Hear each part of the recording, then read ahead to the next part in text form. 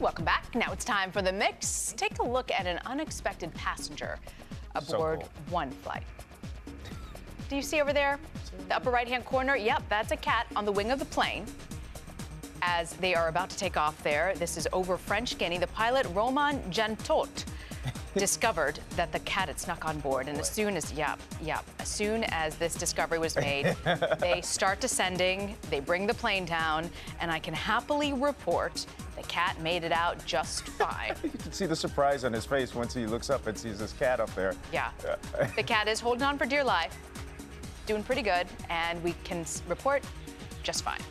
No cats got injured in this as a result. Good. Pretty cool. Okay, so you know, us Americans, we're used to our mascots, and we have some pretty famous ones. Of course, you have like the San Diego Chicken. You have Mr. Met, of course, the Philly Fanatic. Well, over in Scotland, the football team, the Partick Thistle, they decided to come up with a new mascot. They got tired of the old guy, and this is what they came up with. What? Yeah, this is their new mascot. Sunshine? He's called Kingsley. Some people have made quite fun of it. He looks like a splattered starburst. It's a sunny side up egg. We could go on and on. Yeah. So kind of look at some of the memes that have come out as a result of this one. Some people called it a demented nightmare son. Or if Lisa Simpson and a Teletubby had a baby. Oh, that's pretty good. Yeah, I could see that. Pretty good. It didn't go over well. It didn't go over too well, huh? How about Mickey D's? We always have a little fast food update on the show at some point. Mickey D's launching what's called the McBike. You see that there. They're trying to reach out to millennials, and they realize lots of millennials like to ride bikes.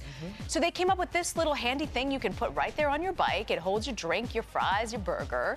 It was created in Buenos Aires, launched in Denmark and Colombia. It's going to go to Japan and Amsterdam, and hopefully it'll come over to our neck of the woods for bikers.